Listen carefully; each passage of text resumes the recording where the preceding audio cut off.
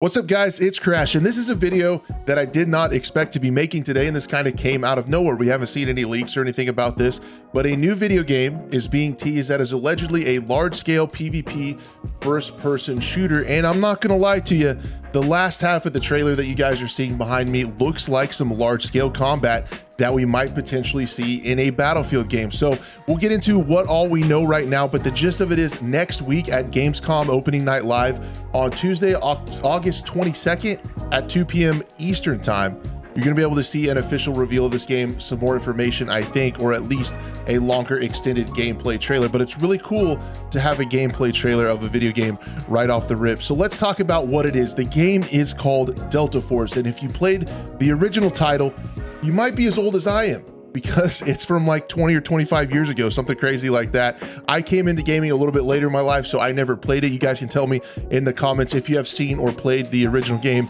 and tell me a little bit about it, because one of the producers worked on that game, now works at the developer teased Studio Group, which you might not know that, but you definitely know one of the games they worked on. They are the ones behind Call of Duty Mobile, which actually plays pretty well. Mobile does come into this as well, but it's not the only thing. This game is going to be cross-platform, spanning PC, consoles, and mobile. So it's going to be across all the platforms. And the gameplay trailer you guys can see behind me definitely doesn't look like a mobile game. So I think that is a little bit of a sigh of relief that we can breathe. And man, that last part does look Battlefield-esque, but it's probably, let's just get this out of the way.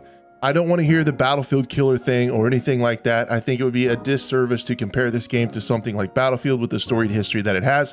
Also, with the last couple titles of Battlefield not necessarily feeling very Battlefieldy. What even is Battlefield anymore? Let's just hope this is a large-scale PvP game. That's a lot of fun. I'm going to leave it at that. But yeah, the proper unveiling is going to be next week. I want to show you guys some of these screenshots. As I said, they look really cool. There's a little bit more information in an article that was written by IGN where they did interview the producer, Shadow Glow. And he said, our team has always been interested in creating realistic military-themed shooter games.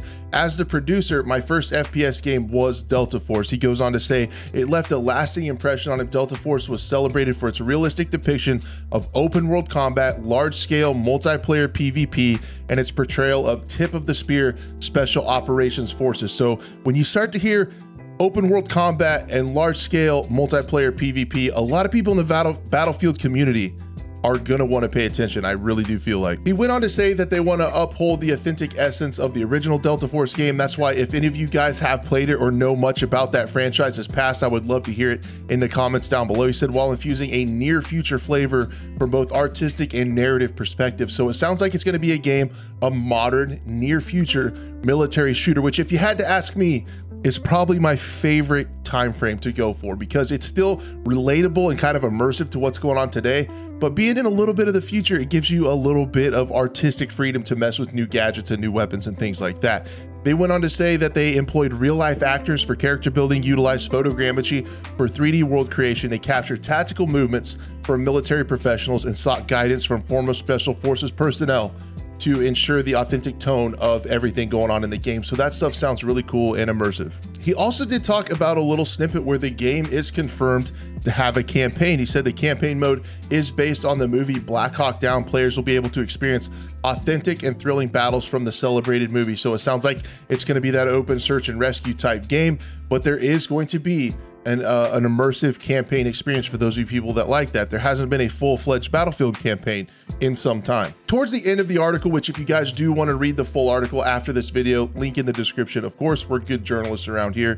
He goes on to talk about our game designers chose to build an immersive multiplayer battleground that could accommodate even larger scale PvP than the previous 32 player limit. So it sounds like, if I may be wrong or not, but it sounds like from this that it used to be 16 versus 16, and it sounds like they might be stepping that up. Again, wouldn't we love to see a near future 32 versus 32 game?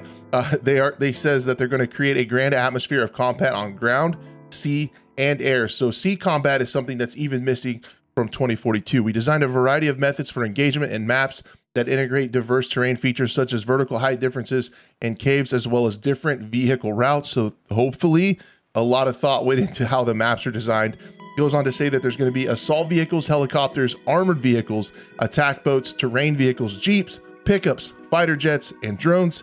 These vehicles add to the gameplay experience of large-scale PvP, they say. So you do see in there that there are going to be attack boats. So there's going to be actual naval combat. It looks like something that's not in Battlefield 2042 very much. And again, what do I think of all this? While this is really exciting and some of the things that you see in here are like, you instantly want to think, you know, this is going to be a competitor to Battlefield. That is a big task. You have a company like DICE that has years of experience, although most of the developers were newer than the previous Battlefields. You just have, you know, a company like EA behind them and a massive budget, and 2042 is what they came up with. What I'm trying to say is building a large scale multiplayer shooter is very, very difficult. It's an incredibly tall task, but the developers behind Call of Duty Mobile could be ones that could potentially pull this off. It's going to be really interesting to see how this plays out. If you want to stay tuned to the channel, I will probably make another video after opening night live and talk about it, because this game does get me a little bit excited. But if other quote unquote Battlefield killer or Battlefield competitor type games have taught us anything, World War III, I think we should be just a little bit hesitant and definitely keep our eyes open and look around and see what this is actually going to be, and not get our hopes up too incredibly high. I just wanted to keep you guys updated because we'll be keeping track of it over here on this channel, let you guys know everything that comes up with it, everything we can find out about it, and when we can play the dadgum thing. Guys, thank you so much for watching. I hope you enjoyed the video, and I'd love to see you next time.